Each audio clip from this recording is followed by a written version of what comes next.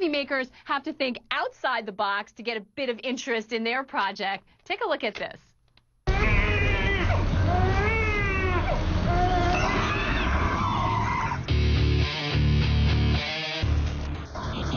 Looking at a marketing stunt promoting Devil's Due, which comes out in cinemas this weekend. Passers-by in New York had their attention grabbed by the sounds of a baby in a stroller and found themselves face to face with the spawn of Satan. The clip has been viewed more than 20 million times on YouTube. It's gone absolutely viral.